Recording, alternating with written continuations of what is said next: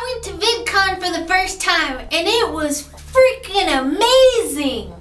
There is no shortage of things to do at VidCon, okay? There's too much to do. There's the expo hall where they have booths set up. You can play games and make videos and like listen to interviews. And then you can stand in line and wait for signings. And then there's panels, which interested me the most because I like to hear them talk about making videos and how to make videos and what they do and all that stuff, because that stuff is fun to me.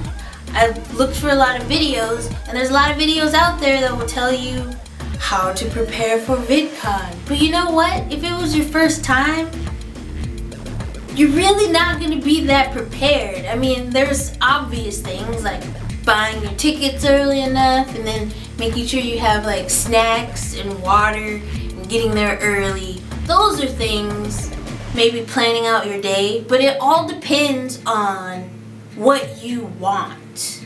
What do you want to get out of going to VidCon? Do you just want to meet your favorite people? Well then, you know, plan to meet everyone that you want to meet.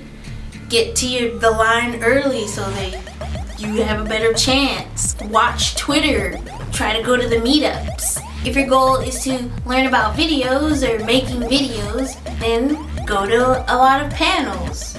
If your goal is to pour out your channel, then you should probably make little business cards. Tell me about your VidCon experience. Did you go? Did you have fun? Was it your first time too? Did you go the years before that? What did you do when you got there? Just let me know in the comments section down here. Yes, yes. Also, you can follow me on Twitter and like my Facebook page. I will see you next time, okay?